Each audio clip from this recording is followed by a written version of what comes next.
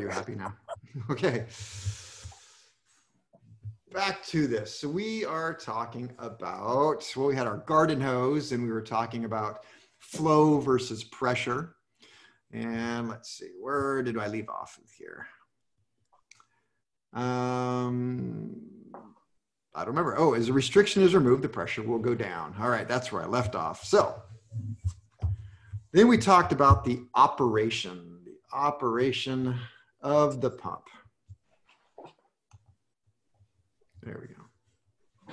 Or operation.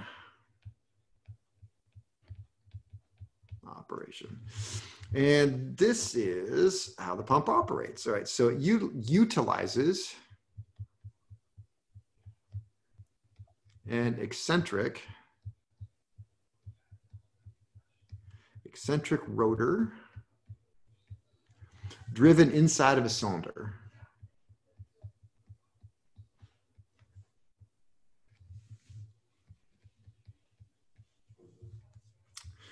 Slots in the rotor, the rotor, allow the vanes to slide in and out. Allow the vanes to slide in and out. Let's see.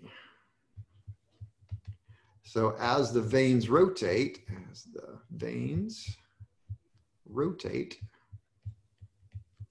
the volume in the cylinder increases and decreases.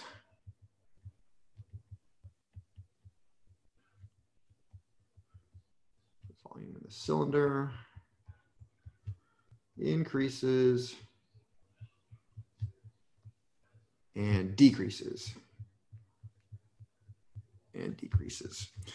The large space is the pump inlet. So the large space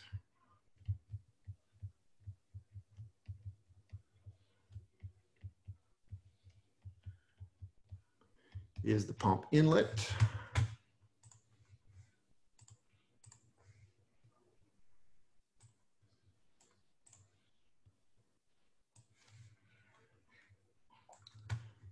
First, I'm talking about the large space, which is right here, larger space here, and the smaller space then becomes the pump outlet. Of course, this one kind of puts the larger space down here, but definitely this is not the inlet.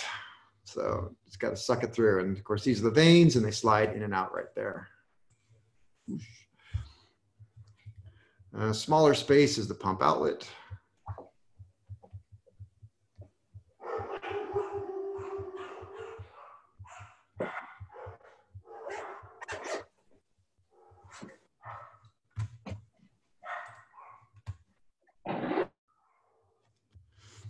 All right.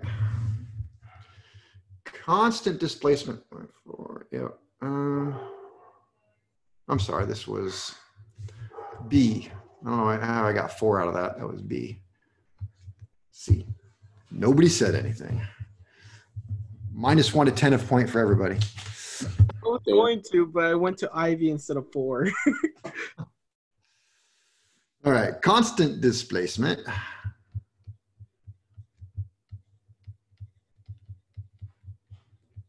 Constant displacement fuel pumps are designed to deliver more fuel than they need. Constant displacement pumps are designed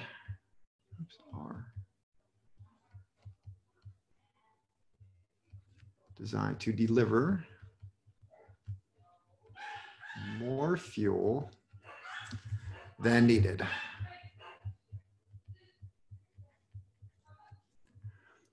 I'm sure you can hear my dogs are going ape-s tonight. I don't know why.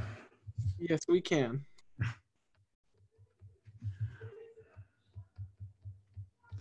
All excess fuel. Actually, I know why, because Zeus is normally sitting in here with me, and now he's out there tonight, and he's irritating everybody else. All excess fuel is pumped. Pumped where? Back to the inlet. There you go. Thank you. Back to the inlet side of the pump.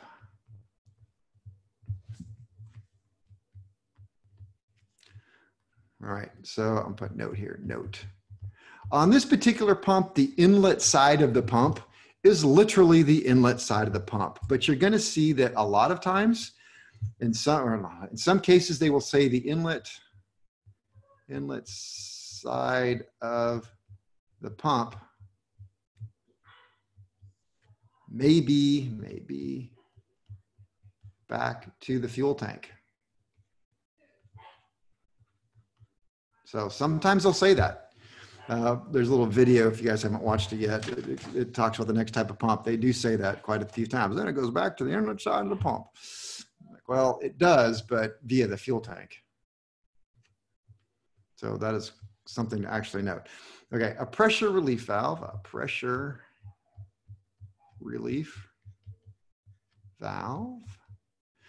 relief valve adjusts the amount of fuel being returned and thus outlet pressure. So a pressure relief valve adjusts the amount of fuel being returned,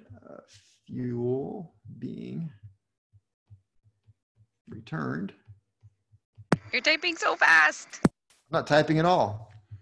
I meant writing so fast. Oh, okay. And thus the outlet pressure.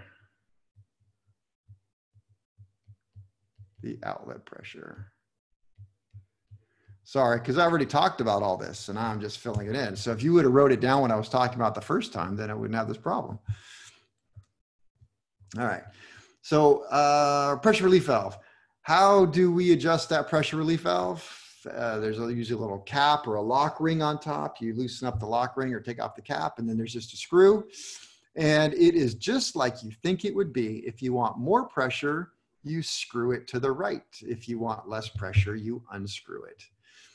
It actually has left-hand threads in there, and you guys will see that when you finally get to the lab. But it doesn't change anything. It's still right is more, left is less.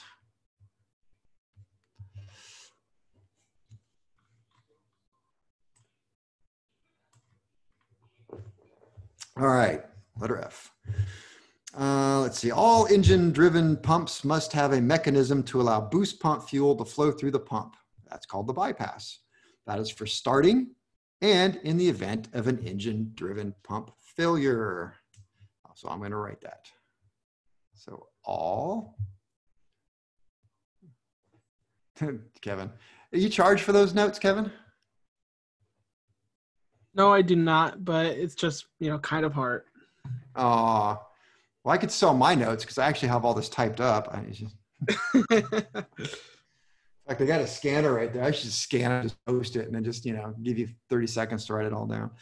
All right. F, all engine-driven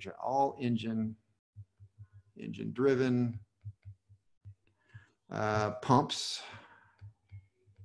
And by all, I mean all. All engine-driven pumps must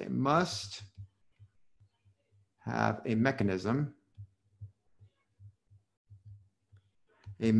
to allow boost pump, allow the boost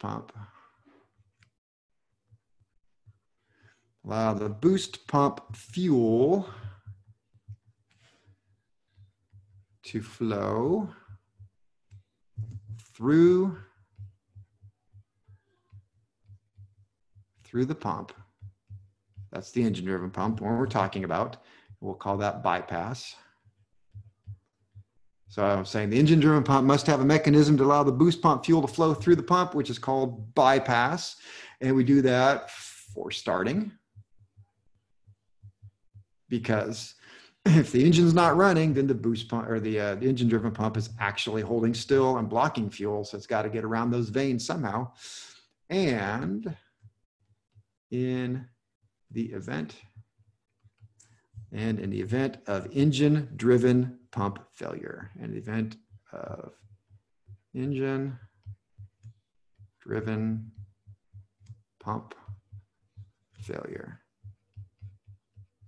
Am I doing better now, Janet? I'm on F, so you could scroll up if you need to. Good. Hey, Kevin, I got a question. Yes. So like on your 150 or Harry's 182, do they have fuel filters? Yes, absolutely. So each one of those aircraft have almost the same design. You start at the fuel tank, and there's that finger strainer that has never changed, and it's quite large spaces.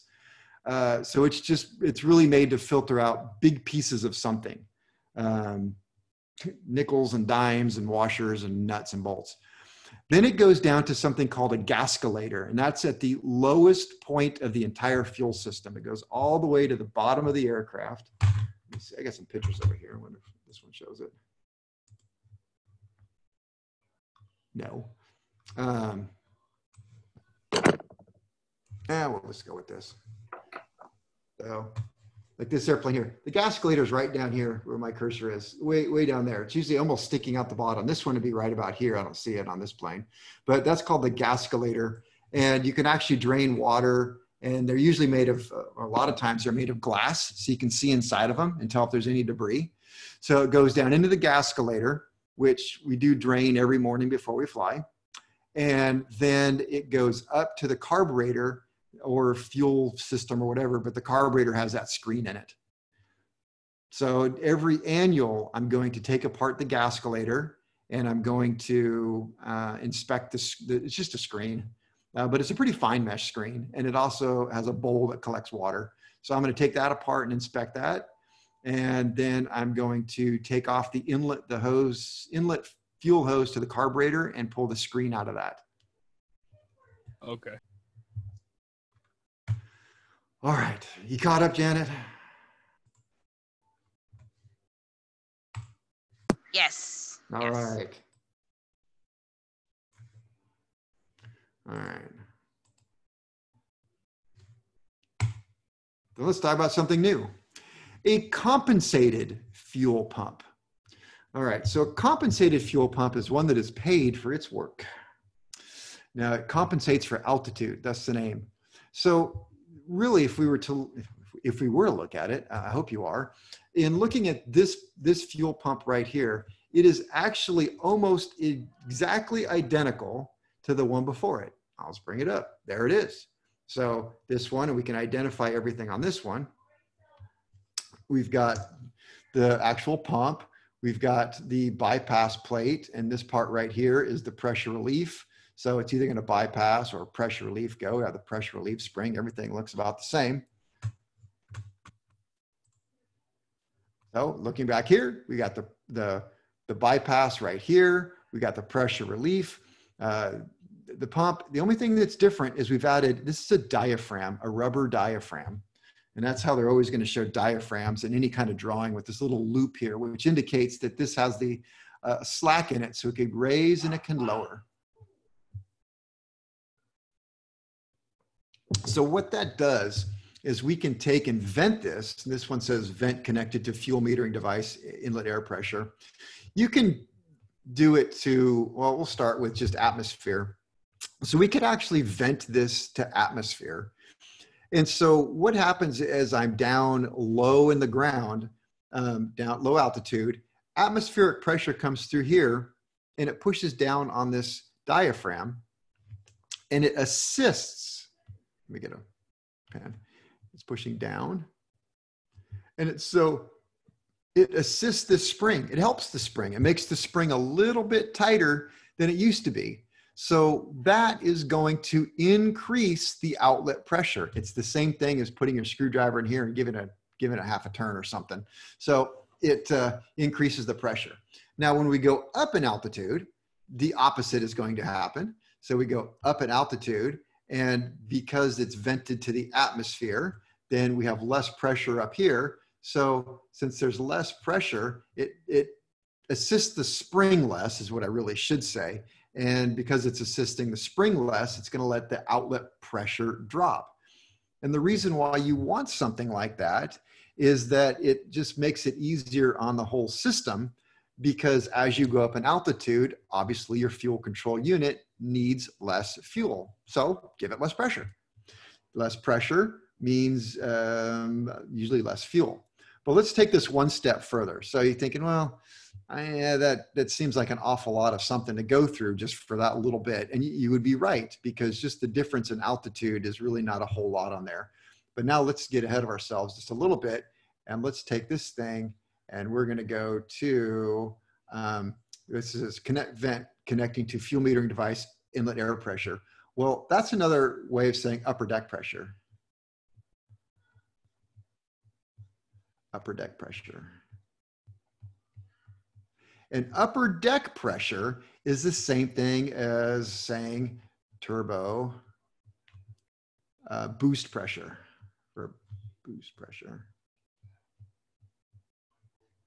So when we're going to start talking about stuff like this and turbochargers, we have the whole system. So we're going to have our butterfly valve, right? And we had a Venturi if we do.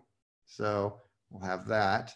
And then it's going to go to the turbocharger. I don't know how to draw a turbo. Here's my compressor.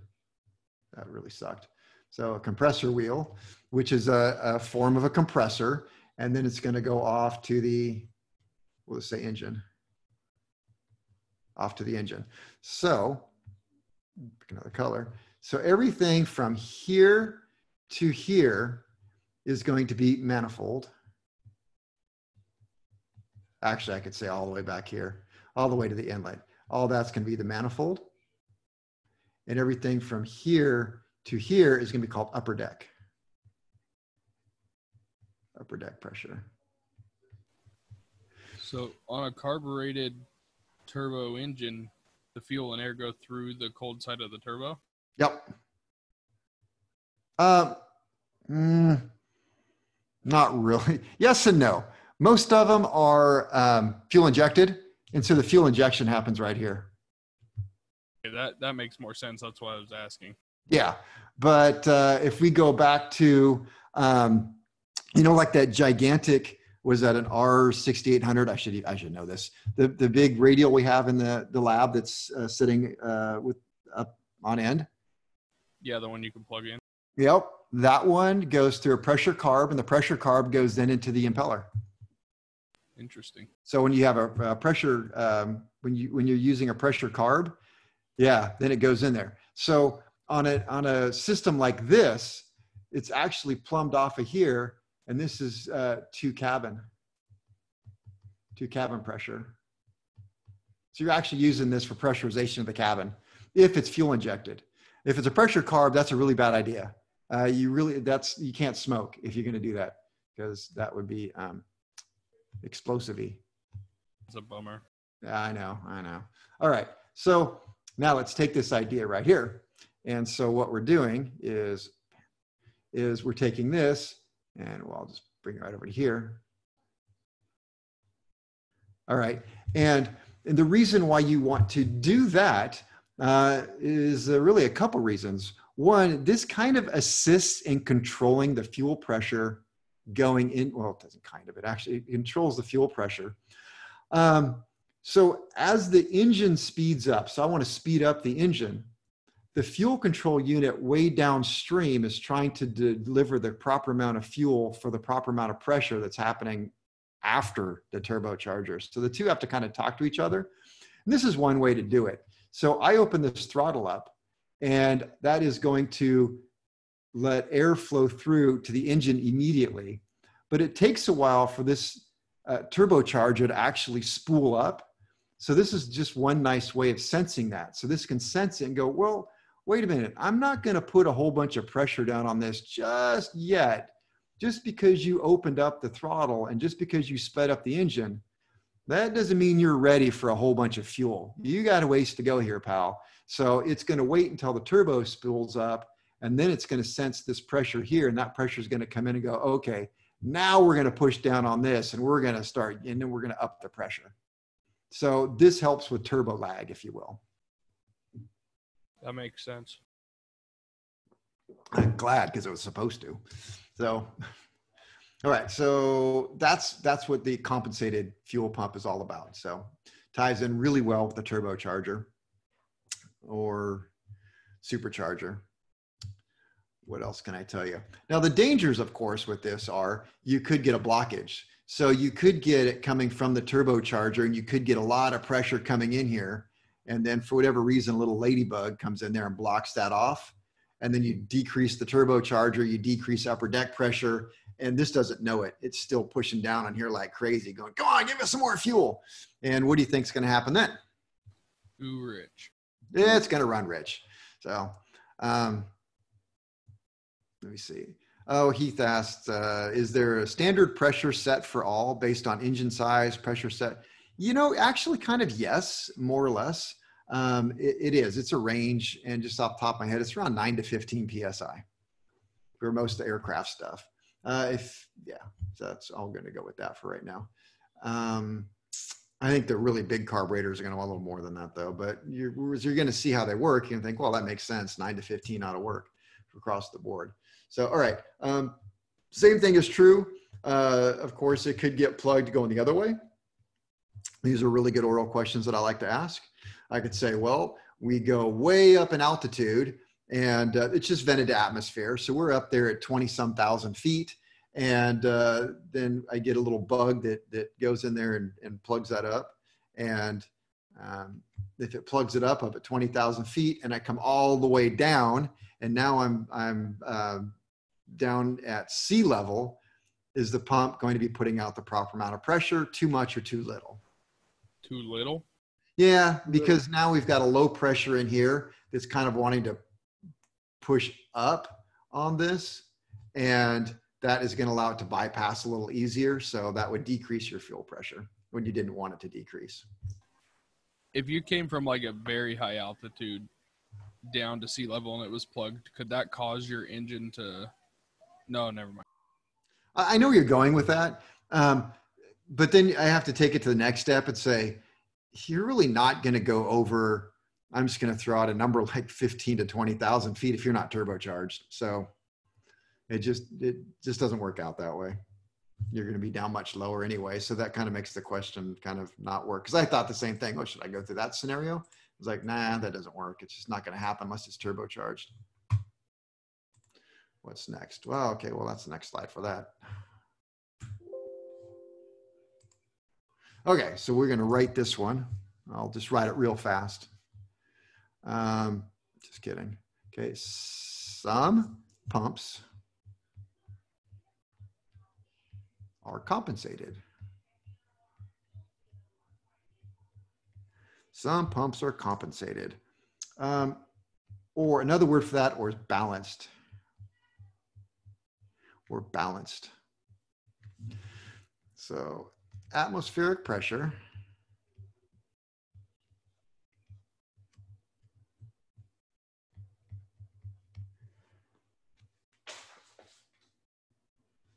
atmospheric, it looks like atmospheric pressure,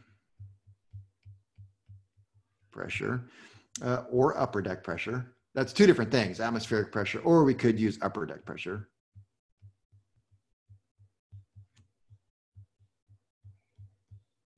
Or upper deck pressure is connected to a vent chamber on the pump. A vent chamber on the pump. As pressure decreases, that is, we go up in altitude,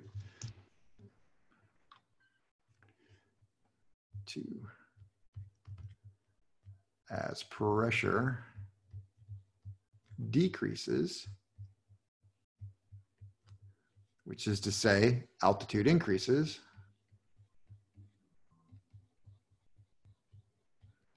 or less pressure in the upper deck, there is less pressure. There is less pressure on the diaphragm.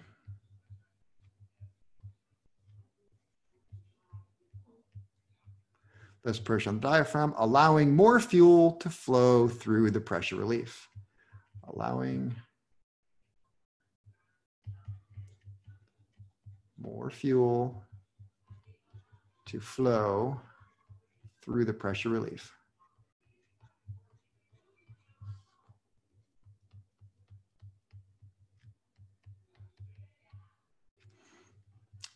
And then the opposite, as pressure increases, I should say as air pressure increases, upper deck pressure or atmospheric, as air pressure increases, more pressure is placed on the diaphragm.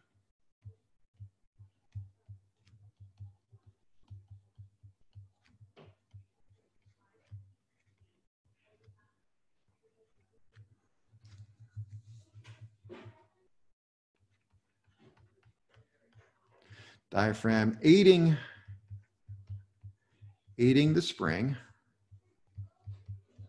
the pressure relief spring that is, and increasing pump outlet pressure, and increasing pump outlet pressure.